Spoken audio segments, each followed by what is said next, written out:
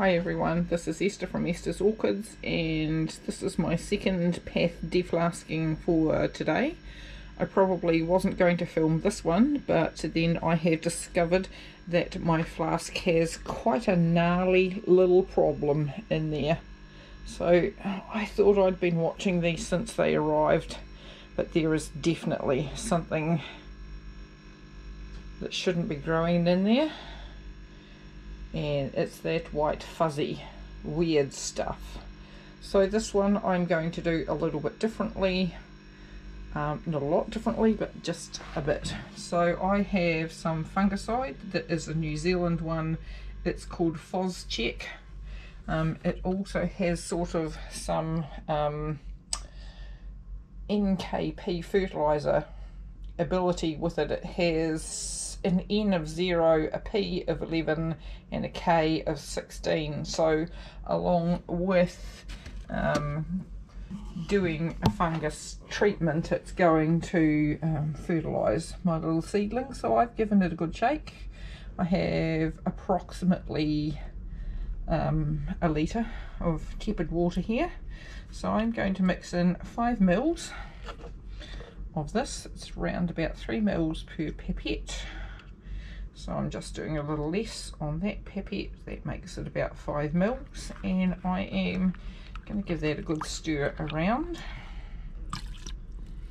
So I have not been able to find my hammer recently, so for my flask I smack it with something that I probably shouldn't, but it works to a degree. So we're going to take the cork off. Today I have not taken the cork off or let air in early. I find with the Paphs that they come out pretty much okay. So now I'm going to stick it into this glass container that I used last time, tip it on its side, and grab my thing I use instead of a hammer. Now don't laugh, because the only heavy thing I can find in my house that's actually going to break the glass is from my coffee machine, but it's metal, it's heavy, and that's about as good as I can get. So I'm going to stick my camera down and hopefully we can see this working. So the idea of the plastic container is to send less glass anywhere should it shatter in the wrong way, and it quite often does.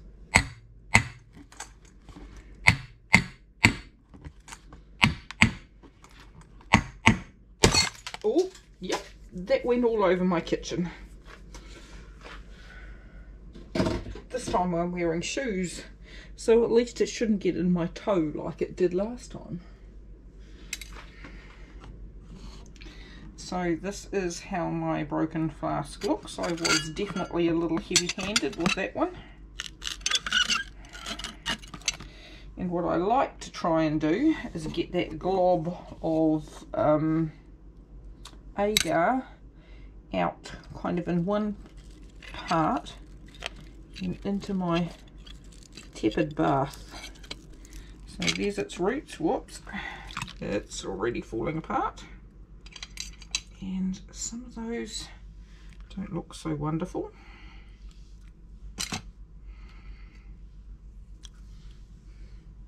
So that's all junk. Ooh.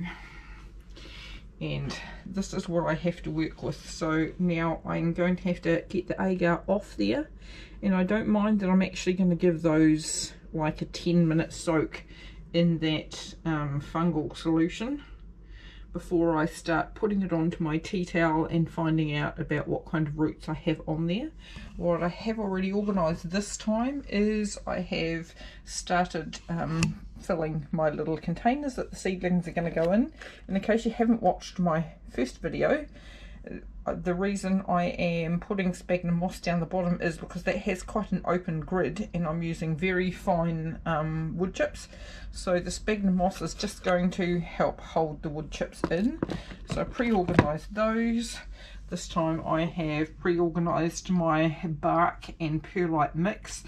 Now I thought I was using half and half. By the time I'd added more in on my first video where I did Pathiopedilums today, the Philipinense ones, I actually would think that I more like had 1/3 of the perlite and 2/3 of the bark chips, with the New Zealand sphagnum moss little bits on the bottom. So I've got that pre-organised. I'm now going to try getting the agar out, which I need 2 hands for, so I'll come back when I've got the little seedlings separated. GoPro, stop recording. GoPro, stop recording.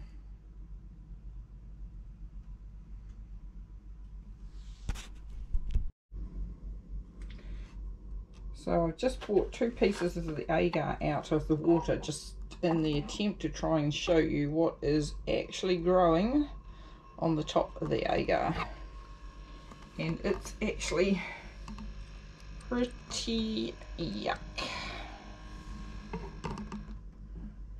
So these ones will definitely be a bit of trial and error, and once they're established into their pots in a day or 2, I will definitely be giving them another fungicide treatment.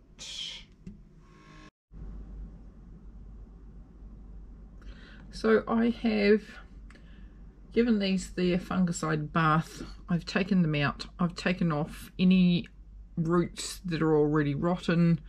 I have taken away any leaves that have gone brown, and having a look at what I have here in front of me, this is not a very good or a very big lot of seedlings.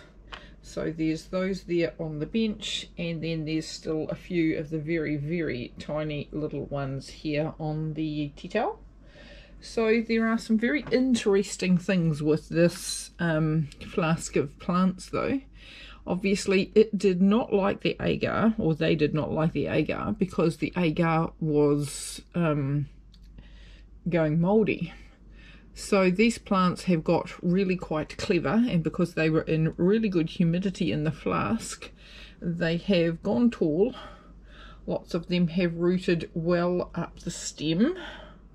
So various places there of the seedling stem, they've sent out roots by the leaves. So obviously there are root nodes by the leaves, and some of them are even so clever. Oh, now that I've moved it, I can't see the one I wanted. This one here. So I'm going to clear some space on the bench, and we're going to have a look at it here. So this one here, the black tips were where the agar was pretty yuck. If you turn it around, that there is another little plantlet growing, or a fan growing from the side. And if we turn that round even further, I do believe that there is another little one growing there. So there's a bit at the bottom there that's growing, another fan, and there's a part there that's growing another fan, plus roots after it. So they were adapting to their environment, which was not very good, and trying to stay pretty strong. So there's an example. Now I wondered if it was the plantlet at the bottom was like this one, and maybe the tiny bit here at the bottom was actually another seed or seedling that was growing right beside the growing stem of that particular one that has roots 3 or 4 leaf nodes up, or whether it was like this one where it has actually grown a root, didn't like the agar, grown another little fan there from the side, and was still trying to grow more of the plant, a little bit unsuccessfully because of a bad environment. So because they are so tiny, I've decided that, and this one here doesn't even seem to have a base root, but hopefully, as I say, a root will come out of one of those leaf nodes.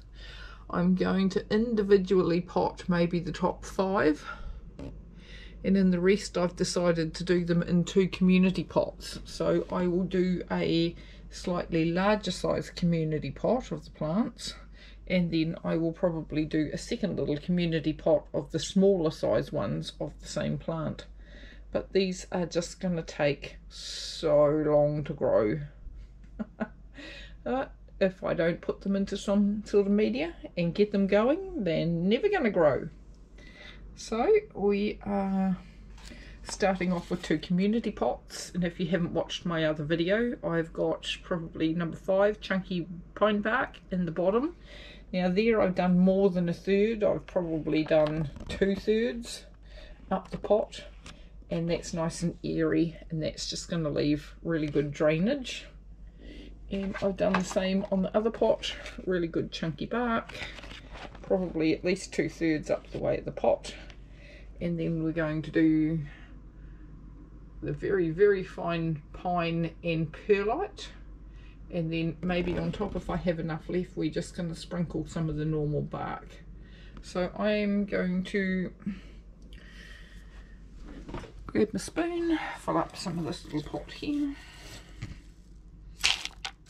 Once I get that chunky bark covered, none of these have long root systems, so I'm at this stage not going to have to worry about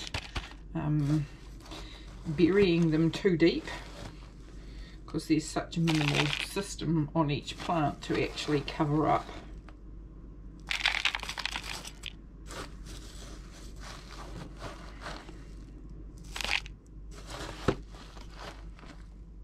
The community pot, I usually find it easier to put the bigger plants around the outside of the edge. Their roots a little bit in from the sides, because I'm going to tip bark and perlite down the sides when I put it in. See, this one has roots coming up right to the top tip of the plant. Sorry, with the lighting there is not good. It was much better during the daytime here when there were no lights on and there was sunshine coming in my room. That one there has longer roots and a root sticking out right at the top there. Not very convenient of it, but any root must be a good root if it keeps a plant growing. So now some are going to kind of lean in the middle. I'm just lightly going to put those the bark and perlite round with a spoon again shortly. So I have 1, 2, 3 more little plants.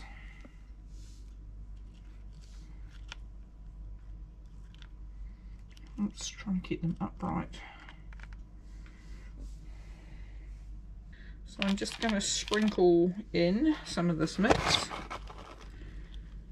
I start in the middle first and sort of tap it over the edges of the roots, and then I do the layer around the outside. And then I'm going to get my spoon and I'm going to pull these in, and I'm going to pop it down the edges there. So I'll pull that one back, pop some down the edges, and just make sure that every single root that I can get covered is going to be.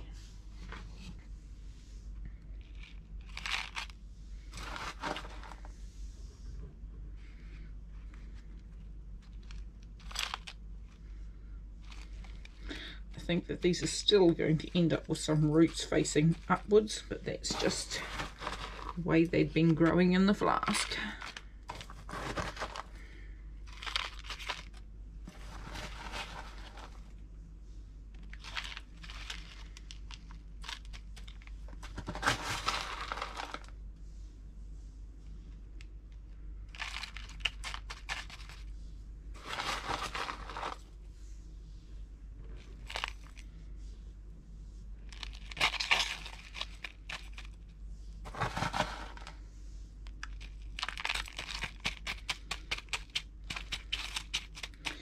I want to leave room for a little bit of just plain bark, because I don't like the perlite on the top.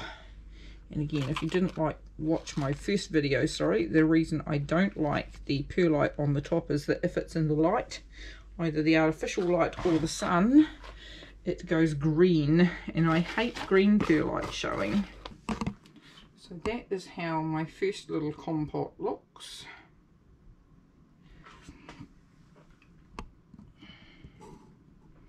And we have a bit of plain bark here, so we're going to sprinkle some on top. Just going to use my fingers so that I can sort of spread it around as gently as possible. Maybe even bury that little root to keep it moist.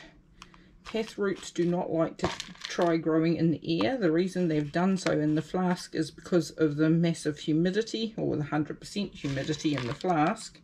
Now that they're out in the air, they're not going to have that humidity. And those poor little roots that are sticking out there and aren't covered by any bark are not going to be happy little roots. If they get dry, they're not going to grow.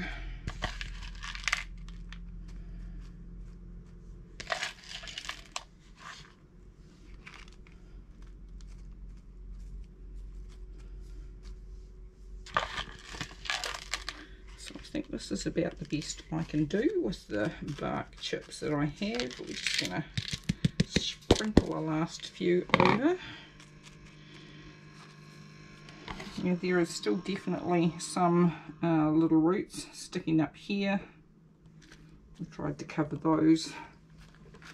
I do suppose the other thing I could do is get some sphagnum moss and just put some sphagnum moss there and keep that nice and moist. So here we are with the finished product of my Deflasking flask that had the bad fungus problem. So we have one community pot here, and I've just stuck some moss around the edges there of bits where there are roots sticking up. I may be able to keep that moist, don't know, but that's my biggest community pot. My littlest community pot basically has some buried little green tips sticking out. I think some of those tiny ones that were almost protocorms there are almost not sticking out. But we'll see how they go. And we have actually 6 that were the bigger plants, but one of them had no roots. So this one here has 2 in the one pot. The rootless one and the normal one, so there's only 4 there and 1 extra there. So the 5 bigger plants are separate and 2 community pots, and I have made sure that I labelled them. Usually on the backs of my labels I write my DF or deflasking date so that I remember when I deflast them.